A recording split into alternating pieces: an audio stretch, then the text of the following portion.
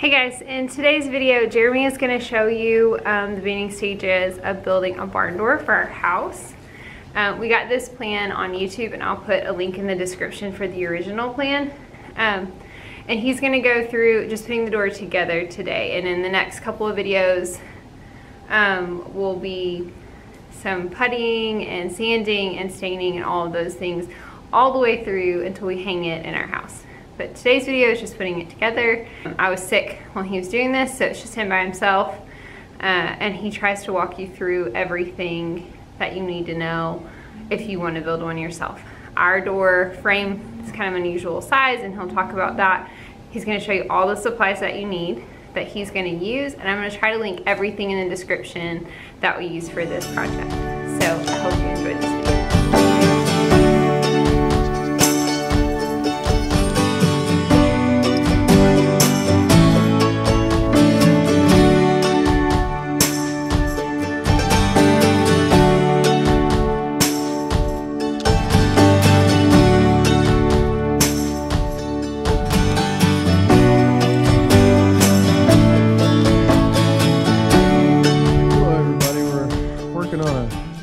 For the house today. We have wanted to put a barn door in the foyer in our house. Variety of reasons, airflow. Our laundry's in the middle of the house as well, and so today I've been tasked with putting together a barn door. Got out all of our parts and pieces that we need. I've went ahead and cut the wood. I've got it stacked up over here. Really, I'm laying it out here to let you know tools I'm using. These are all the ones I can think of offhand that we're going to be using through the project. A lot of these things I've either never used or used only once, so I don't for a minute claim to be an expert. And I'm sure there's some quality tools that are out there that would probably perform better than these, but I'll let you know kind of where I got most of my stuff. I'm a frequent shopper at Harbor Freight. Obviously their prices are a little lower. I bought the miter saw. This is a 10-inch. We cut 10-inch and 12-inch boards, so I did have to flip those over to cut both sides, which wasn't the end of the world. Also, I bought the hardware for my pipe clamp. This is a PITTSBURGH. I bought the hardware at Harbor Freight, but I did buy the pipe at Lowe's. And it's, I'm anxious to see how well it performs. We're using a Stain Honey 272 polyurethane wood filler, wood glue, and some wood screws. I did buy these clamps. The verdict is still out on these clamps. I bought these at Harbor Freight. I have seen Irwin's work really well, but it was tough to beat the price of these. So we're going to see if these will do the trick for us today. We'll decide if we need to get anything more. I don't anticipate to be staining anything today. My hope is to get it glued together, screwed together, and put together so that when the time comes we can stain everything. So, like I said earlier, the main reason we were doing this is so that we could block off the central point of the house. Our laundry, well, for you guys that don't know, we have a 2-story A-frame house, and our laundry is in the center of the house. And so, with that being said, you can hear the laundry in every area. When we bought the house, it was a 2-bedroom, 2-bath house. We have since added a bedroom and a bath upstairs. It was just an open, I don't know, open floor plan upstairs. So, so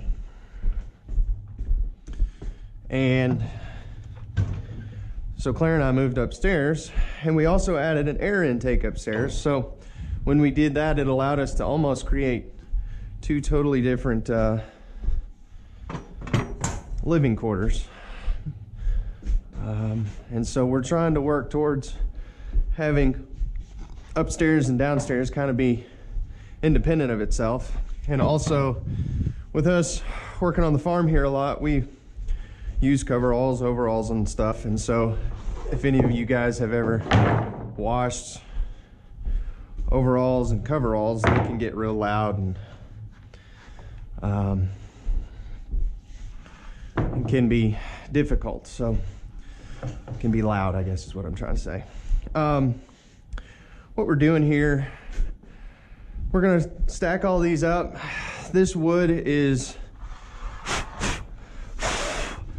very twisted, warped, bowed, all the things you don't want out of a piece of wood. And I kind of did that by design because I'm hoping to try and use some of the tools that I've never used. You can see this one here is extremely bowed. But my hope is that we, through this, I can kind of learn a little bit. Try not to get all the sawdust. And see if we can get it to look like a board, like a door at the end of the day. So.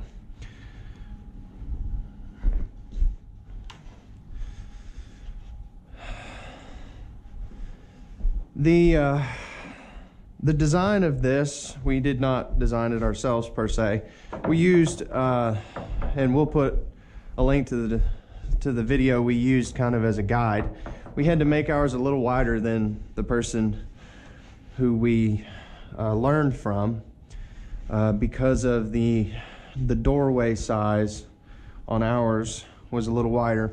The original plan had called for 5 2x8s, and you can see there's 3 2x8s here in the center. And so to accommodate the width of our door frame, we added 2x10s on the outside to make it just a little wider. But because of that, we had to adjust a little bit of our center pieces. And I'll kind of lay it out here, and so you can kind of get an idea of what we're looking at.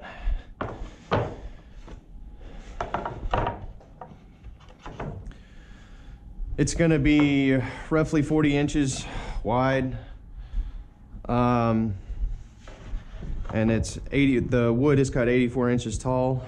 Our doorway is about 82, but it is a barn door. And this piece being so wide, the decorative piece will still fall below. And we're kind of building it backwards. Most people would put the barn door on the open side.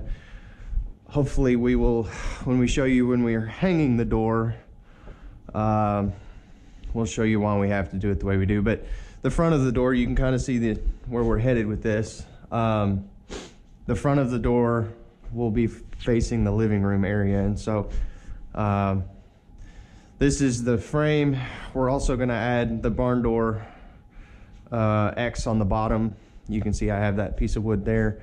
We'll do that after we get the the door pinched together, tied together, screwed down, and glued. That way it doesn't move on us. And so this wood is, we picked up just at your local hardware store. This is Whitewood. Everyone says Whitewood's good for cabinets and doors, and so we'll see if that turns out to be true.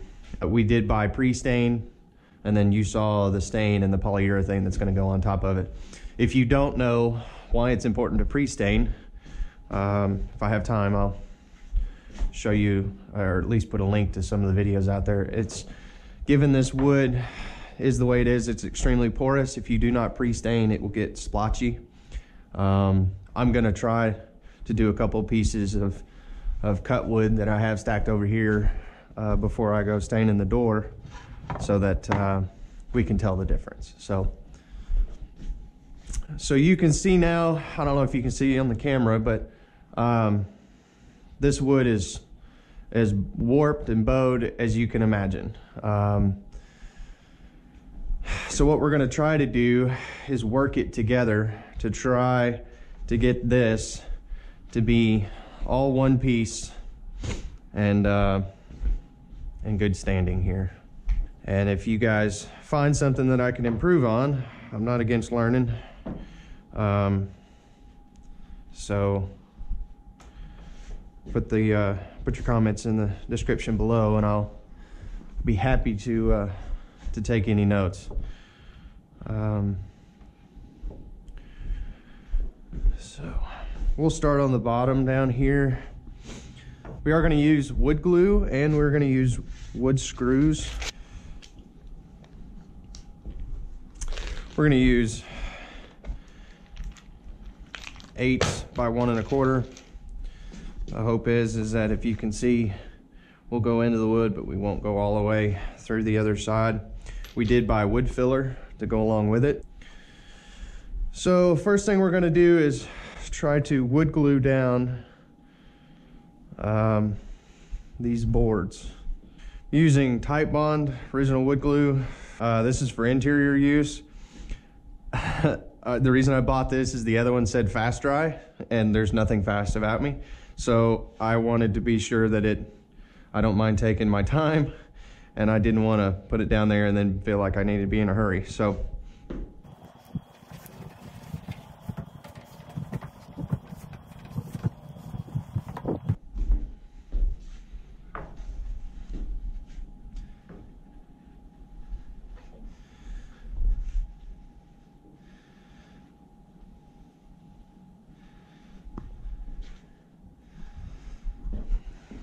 let's get our clamp here.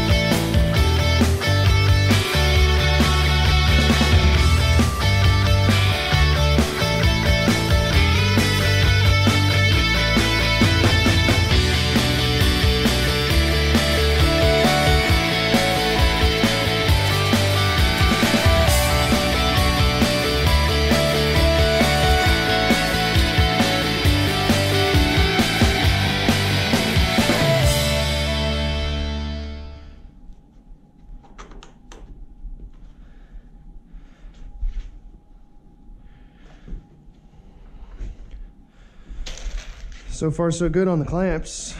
They seem to be holding pretty strong. I'm trying to get keep some symmetry.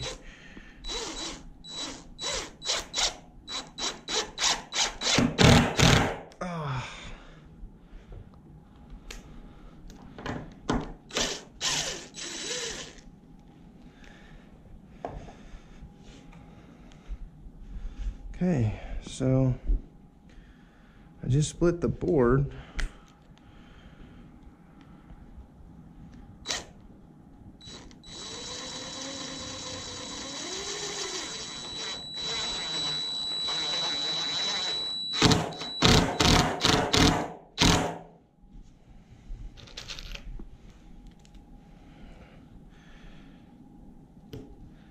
I don't think that's going to be the end of the world, but I don't like that.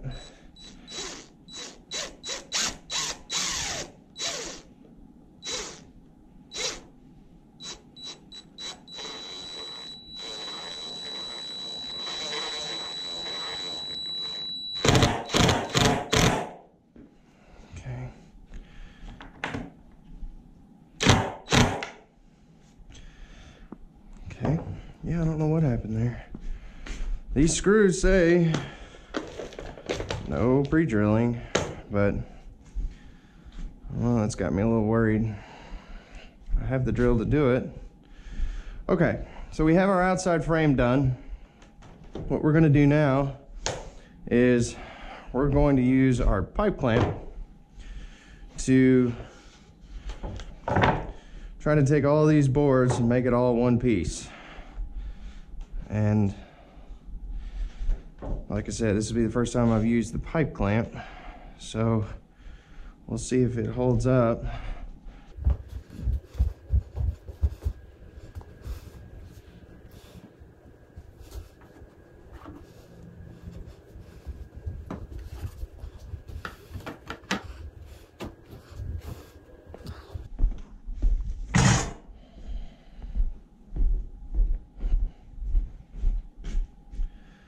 So the way this pipe clamp works, if you don't know, this side slides with this,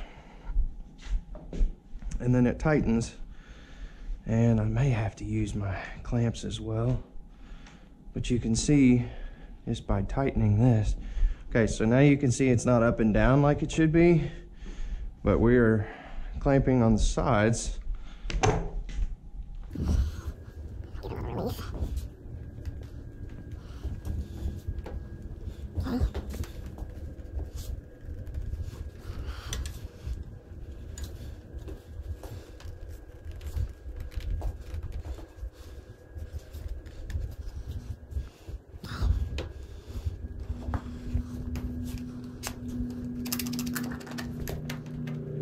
And I only have 2 clamps, so we're just gonna have to make do with what we got here.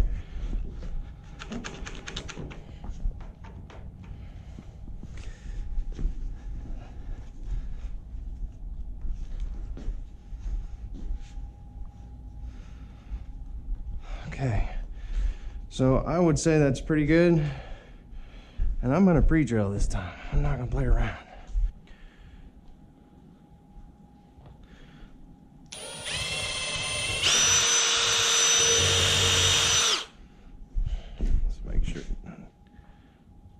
Does go all the way through, so we don't have.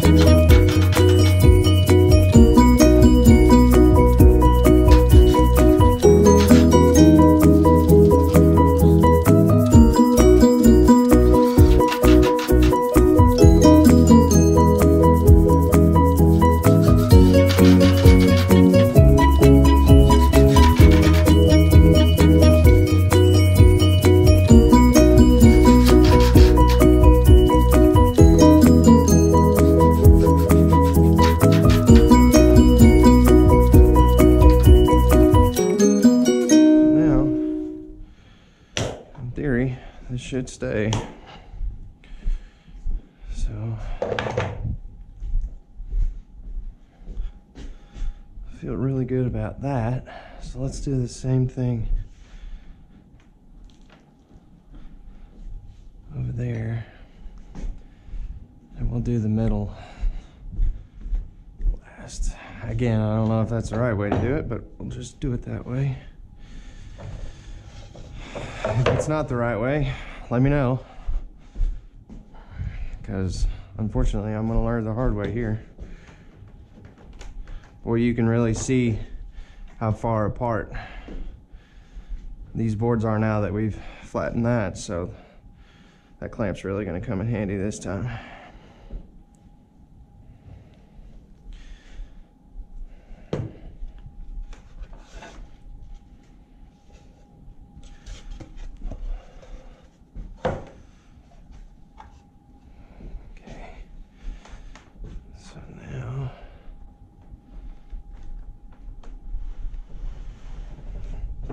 Slide to the end of the table here. so my clamps can work.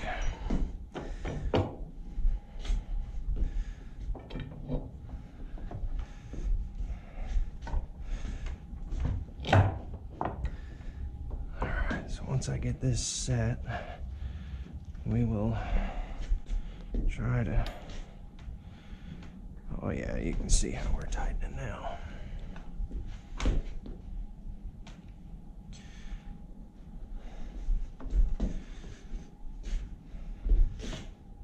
So what we'll do is we'll tighten one side.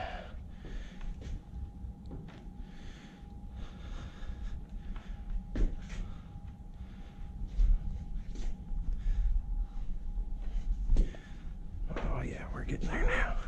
Well, this clamp works really well.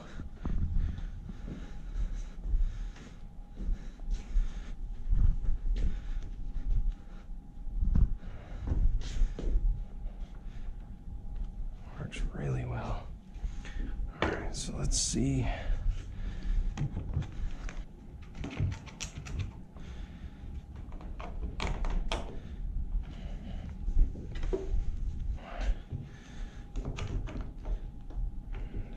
Tighten that up there.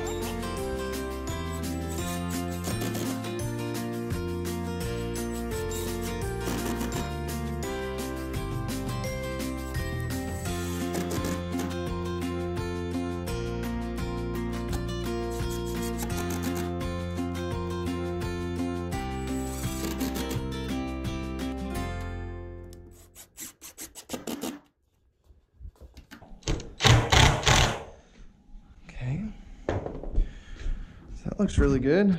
We'll see. Again, should hold together.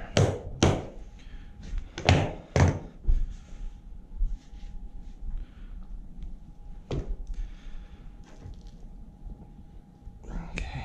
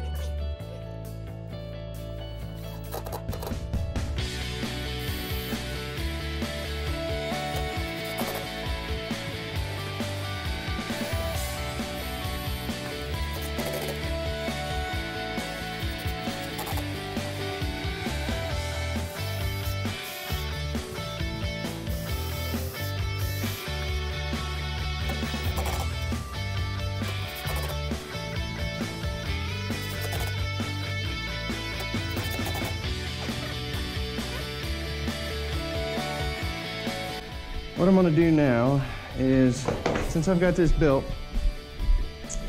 I'm going to take this 1x4 and I'm going to create the X. I'm going to cut these pieces. All right, so I've cut out the pieces. What I did is I've got one solid piece here and I've got these two separate pieces. That was a bit of a learning experience. My miter or chop saw, it worked, but this moves around on you a lot. If it's not, you see that it only latches every once in a while, and so getting those to work was a little harder than it should have been. So what I'm going to do now is wood glue this stuff down and then try and screw it down. So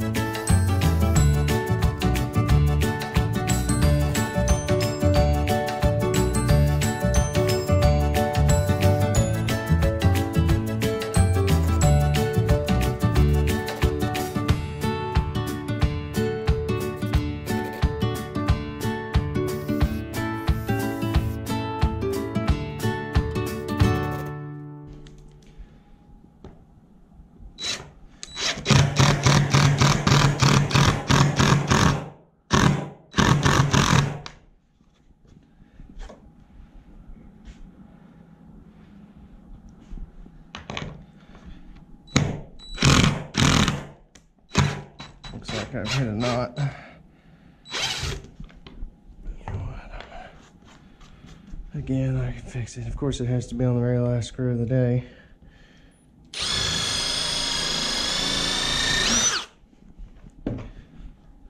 We'll go down here and see if it'll fix it.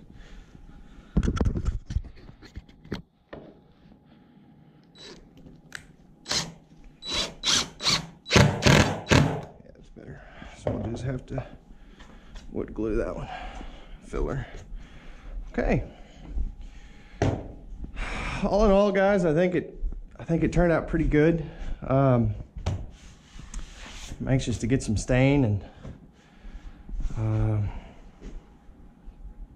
really start to finish it out. In recap, a good miter saw could go a long way. I've just got a 10-inch, like I said, and it's a Harbor Freight. It worked to do the job, but if you've got a DeWalt or something, I'm sure it would be a little easier. If you have any thoughts or ideas or notice I've done something wrong or whatever it is, just let me know. See if we can't get to where we can hang this thing up. So, hope you guys enjoyed this video of the first stages of putting this barn door together. If you like this video, make sure to give us a thumbs up and leave us a comment. He definitely wants to know if there's something he could do differently that would make it easier. And make sure to subscribe to the channel by hitting the subscribe button and ringing the little notification bell so that you know every time we put out a new video so that you can not miss out on the next steps in this barn door. See you guys later.